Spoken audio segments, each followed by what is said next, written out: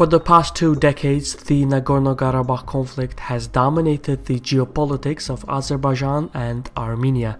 Last month, in April 2016, a 4-day-long skirmish erupted which cost the lives of at least 200 soldiers.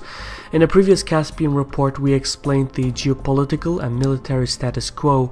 We also recounted how the conflict is a potential hotspot that could involve regional players such as Russia and Turkey. Given the geopolitical significance of the Nagorno-Karabakh conflict and the lack of proper materials on the subject, in this report we will go over the origins of the conflict. My name is Shirvan and this is Caspian Report. For more information on the channel, please visit the Patreon page. The history of Azerbaijanis and Armenians in Karabakh is a complicated one. A number of studies show that the genetic traces of both ethnicities are actually closely intertwined. The languages, religions, and customs may have changed over time, but in essence, both communities, along with many other ethnic groups, share the heritage of the Caucasus region. This narrative is not accepted by the national paradigms. In fact, each side tries to belittle the history of the other, but both nations had lost their independent kingdoms centuries ago to neighboring empires. Yet, what Armenians and Azerbaijanis consider their lands lies right at the crossroads of empires. For centuries, the Ottoman sultans, the Iranian shahs, and the Russian tsars contested the lands in the South Caucasus and fought many wars over it. During the territorial exchanges, the borders were redrawn, the names of towns were renamed, and every empire tried to change the demographics in their favor by deporting and settling ethnic groups. Even though the South Caucasus lived under the shadows of empires, the locals usually got along fine. Azerbaijanis, who share linguistic ties with Turkey and a Shia Muslim creed with Iran, coexisted with Oriental Orthodox Armenians who share the regional customs. Then, in the 19th century, the Russian Empire broke the power balance and annexed Iran's portion of the Caucasus. This included the region of Karabakh, which means Black Garden in the Azerbaijani language. Following this, the Russians conducted demographic surveys in the newly conquered territories to assess the strategic needs. The earliest objective demographic survey of the Karabakh region dates to 1823. According to the statistics, 91% of the population was Muslim and the remainder was Christian. This obviously refers to Muslim Azerbaijanis and Christian Armenians. The Russians proceeded to abolish the former Iranian provinces and created new ones. What is now Azerbaijan and Armenia were part of 3 provinces: the Baku Governorate, the Elizabethpol Governorate, and the Yerevan Governorate. The last demographic survey in these provinces was conducted in 1897 and the ethnic layout was as the following. First, 58.7% of the Baku Governorate consisted of ethnic Azerbaijanis, while Armenians formed 6.3%. Second, the Elizabethpol region had an Azerbaijani population of at least 60.8% and an Armenian population of 33.3%. Finally, the third province, the Yerevan Governorate, consisted of 37.8% Azerbaijanis and 53.2% Armenians. Within these provinces were secondary administrative divisions called uyezds. This is where things get even more complicated. For example, even though ethnic Azerbaijanis formed the overall majority in the Elizabethpol Governorate, the ethnic layout of the Shushinsky region consisted of 53.3% Armenians and 45.3% Azerbaijanis. At the same time, the population of the Yerevan Uyezd, which is now the capital of Armenia, consisted of 51.4% Azerbaijanis and 38.5% Armenians. Another example is the Nakhchivan region, which was part of the Yerevan Governorate but had a 63.7% Azerbaijani majority and a 34.4% Armenian minority. Even though the demographic layout changed over time, these administrative arrangements remained in place until the Russian Civil War in 1917. These numbers are the earliest objective demographic observations of the region, and they show just how widespread and intermingled both communities lived. When the Russian Empire collapsed in 1917, Azerbaijanis and Armenians, along with neighboring Georgians, seized the opportunity and declared a unified Transcaucasian state. However, nationalist sentiment was running high and the concept didn't last, as all three nations dismantled in independent states. Since the territorial boundaries were still based on the Russian governorates and uyezds, territorial disputes followed. Georgia and Armenia waged a brief war in which Armenia gained the Lori province, which until 1917 was part of the Tbilisi Governorate, but a much larger war erupted between Azerbaijan and Armenia over a number of territories including Sumarlu, Yerevan, Zangezur, Nakhchivan and Karabakh. At the time, most of the international community had recognized Sumarlu and Yerevan as part of Armenia and Nakhchivan, Zangezur and Karabakh as part of Azerbaijan. Regardless of this, revolts appeared all over the region. What's more is that at the time, Baku was the largest oil-producing region in the world. The strategic significance of oil attracted new empires to the region. The Ottoman and British empires attempted to gain influence and control the fates of the newly established Armenian and Azerbaijani republics. So the First Armenian-Azerbaijani War played out in the context of World War I. It was a blend of complex alliances, diplomatic negotiations, military raids, and rogue generals, as well as imperial ambitions. Both sides made gains and losses, and at the backdrop of the war, Azerbaijani civilians were massacred and Armenian villages were pillaged. Eventually, in 1920, the Azerbaijani army managed to gain control over most of its territorial claims concerning Nakhchivan, Zangezur and Karabakh. However, in early April 1920, news reached the authorities in Baku that the Red Army was intent on conquering the oil-rich Azerbaijan. Baku faced a difficult decision and transferred all its military forces to fight off the Soviet invasion of Azerbaijan. Following this, the abandoned Azerbaijani positions in Zangezur and Karabakh were overrun by Armenian forces, but the situation was not to last. When the Red Army finished conquering Azerbaijan, they marched straight into Armenia and then Georgia. For the Caucasus, the short experience with independence came to an end. Following the Soviet conquest, the Bolsheviks established the Kafbiro in 1921. The committee, led by Stalin, was to supervise the subordination of the Caucasus into the Soviet Union. The authorities in Yerevan intended to use diplomacy to gain control over Nakhchivan, Zangezur and Karabakh, which had previously been recognized as part of Azerbaijan. Armenia proceeded to request the authorities in Moscow for territorial adjustments, and so the Kafbiro Committee assessed the territorial claims by Armenia against Azerbaijan and then settled them. The committee ruled that for historic, demographic, economic and political reasons, the Karabakh region was to remain part of Azerbaijan. Nowadays, many media outlets inaccurately simplify the events by stating that Stalin gave Karabakh to Azerbaijan. However, the original document of the Kafbiro makes no mention of giving, transfer or annexation. It only mentions that Karabakh remained part of Azerbaijan. In essence, when the Soviet army invaded the region, they recognized the authority of Azerbaijan over Karabakh and later settled the conflict in favor of Baku. However, in 1923, as a compromise, Stalin made additional territorial changes as a means to maintain a power balance in the region. The Soviet authorities created the Nagorno-Karabakh Autonomous Region within Azerbaijan.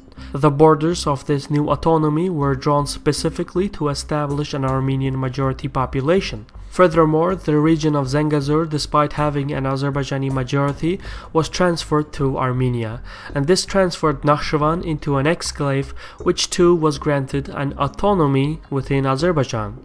A complicated issue just got even more confusing. As the Azerbaijani and Armenian communities were integrated into the Soviet Union, the communist leaders of both republics continued their attempts to change the demographic layouts. Over the next few decades, ethnic Azerbaijanis from Zangezur and Yerevan were deported, as were Armenians deported from Nakhchivan. A region that was once home to multicultural communities gradually transformed into distinct modern nation-states. It took a long time before both communities learned to trust and cooperate with each other, but during the Soviet era, Azerbaijanis and Armenians lived and worked side by side. The reconciliation process was made easier due to the fact that both groups have much in common in terms of culture. In fact, there was a genuine friendship between the two communities. Yet, in the final years of the Soviet Union, the old feelings of mutual distrust and hostility re-emerged. Despite decades of peace and trust, it only took a small number of unfortunate events to reintroduce a full-blown conflict. It is for this reason that historians argue that the Russians had never settled the conflict, rather they had installed the conditions for a divide and rule strategy. It was the fear of an all-out war that kept the Soviet Union together, and without Russian oversight, Armenians and Azerbaijanis were destined to wage another war. And that is exactly what happened in the aftermath of the collapse of the Soviet Union. Eventually, the relations reached a boiling point when the authorities in Nagorno-Karabakh voted for a unification with Armenia. Tensions between the two groups escalated. Azerbaijanis were deported from Armenia, and ethnic Armenians became targets for nationalists in Azerbaijan, and the Soviet state media only made matters worse. Sporadic violence erupted all over the region. People were getting killed on both sides.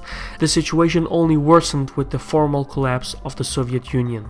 This status of affairs lasted from 1988 to 1992, yet despite all the violence, even in the early days of the conflict, both sides aimed to prevent a war.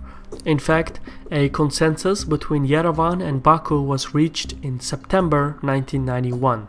Armenia renounced all its claims to Azerbaijani territory, and this became known as the Zheleznovodsk Declaration.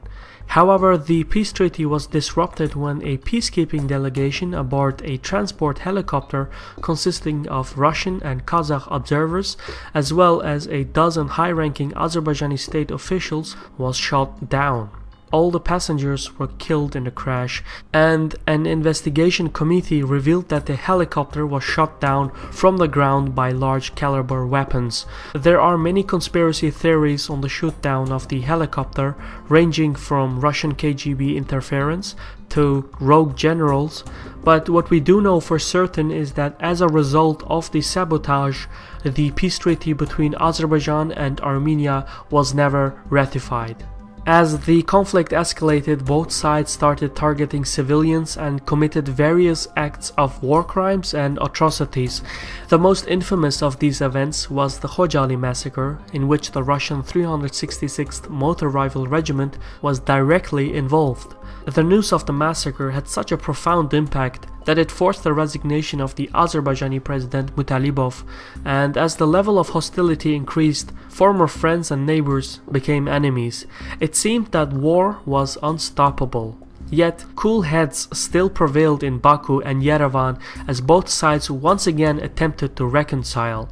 This time, the presidents of Armenia and Azerbaijan met in Iran in what is now known as the Tehran Agreement. Both sides committed themselves to peace and agreed to withdraw their armies from the conflict zone. However, the peace efforts failed the very next day when Armenian troops, in breach of the Tehran Agreement, attacked and captured the Azerbaijani town of Shusha. Following this, the negotiations ceased and a full-scale war ensued. It's important to note that President Ter-Petrosyan of Armenia had not actually planned to double-cross his Azerbaijani counterpart. Rather, the Armenian president was not in control of his military forces. Someone else was calling the shots, and 2 times already a peaceful outcome had been sabotaged. But even at the time, it was evident that some third party was determined to force Azerbaijan and Armenia into a war and push out any Iranian influence by embarrassing Tehran's political efforts. Ultimately, the country that gained the most from these subversions was Russia. There is no evidence to prove this, but many analysts consider either the KGB or the GRU responsible for instigating a war between Armenia and Azerbaijan, as it made the South Caucasus more manageable for Moscow. Either way, the collapse of the peace talks paved the way for a full-scale war between Armenian and Azerbaijani troops. However, ever since the fall of Shusha, which is the most strategic point in Karabakh and the cradle of Azerbaijani culture, the political divisions in Baku deepened. An armed revolt ousted the acting president, only to be replaced by the former communist president, who too was replaced in an election, and then the elected president was deposed in a coup. With the Azerbaijanis distracted in a political power play back in the capital, Armenian forces managed to push further and further ahead. 2 years into the war and 30,000 to 36,000 deaths later, the Bishkek Protocol was signed in 1994, which calls for a ceasefire between the opposing sides. The ceasefire left Armenia in control of a substantial large territory. Not only did Yerevan control nearly all of Nagorno-Karabakh, but the country also seized 7 adjacent Azerbaijani regions that were not part of the initial war goal. This brings the total size of occupied territories to nearly 11,500 square kilometers, which is far larger than Nagorno-Karabakh's 4,400 square kilometer terrain. The territorial changes were significant for both countries, however, perhaps even more decisive were the demographic changes.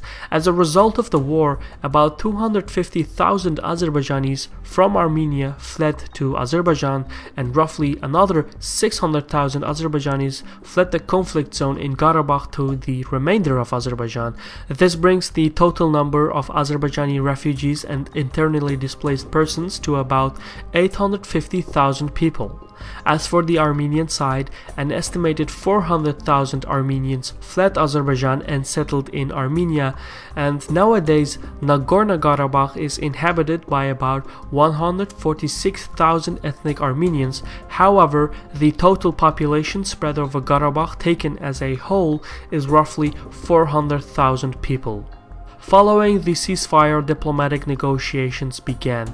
President Ter-Petrosyan and his Azerbaijani counterpart Aliyev were close to a compromise. A phased settlement was accepted by both leaders. Armenia was to return the occupied regions surrounding Nagorno-Karabakh, and in return Azerbaijan would lift the blockade against Armenia. The status of Nagorno-Karabakh would be postponed and settled later on.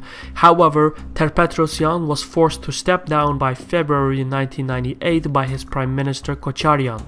Kocharyan stalled the peace talks with Aliyev, but a year later the two sides were close to a new deal. Armenia would return the territories surrounding Nagorno-Karabakh, international peacekeeping troops would be deployed, and Nagorno-Karabakh itself would become an autonomy within Azerbaijan. This second agreement too was derailed in 1999 when a group of armed gunmen stormed the Armenian parliament, killing 8 and wounding dozens of Armenian officials. It was never explained what really happened or what had motivated the gunmen, but in a 2005 interview, former Russian FSB officer Alexander Litvinenko stated that the GRU, the military intelligence agency of Russia, was behind the shooting in an effort to derail the peace process, which would have resolved the Karabakh conflict. No evidence was provided to support these allegations, but nonetheless the peace talks were slowed down during the remainder of Kocharyan's presidency. It was only in 2007 when the peace talks gained momentum with the introduction of the Madrid Principles. This roadmap was further updated in 2011, and it basically requires Armenia to withdraw its forces from the region and calls for peacekeeping forces instead. Following this, Nagorno-Karabakh would receive security guarantees and the region's legal status would be resolved through diplomacy. In the meantime, Armenia would temporarily maintain a corridor with Nagorno-Karabakh, and Azerbaijan would lift the blockade against Armenia and communications between the two would be restored.